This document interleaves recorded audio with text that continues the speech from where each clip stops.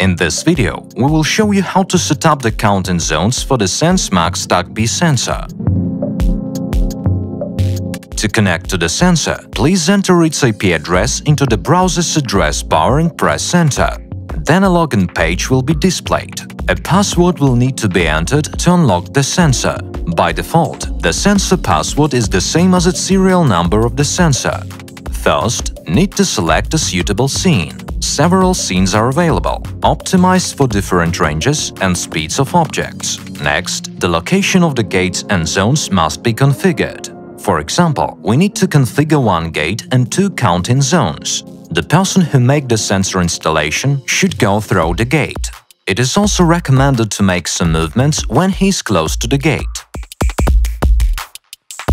Then, go around first counting zone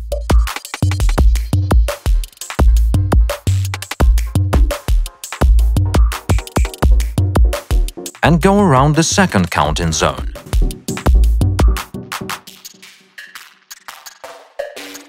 After this, we can see the traces of movement left on the web page. Now please click the Add Gate button and by 2 mouse clicks mark the start and the end of the gate line. Now click Add Zone and use 2 mouse clicks to mark the diagonal corners of the first zone.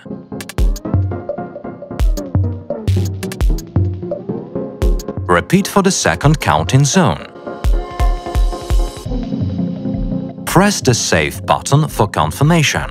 Now go to the home page to see the results of the setting. The sensor will now count all visitors, who will be entered to configured zones,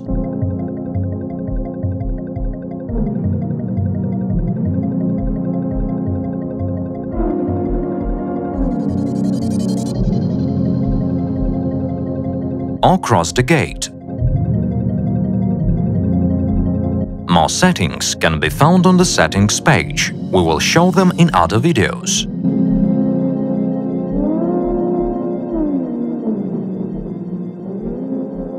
Thanks for watching.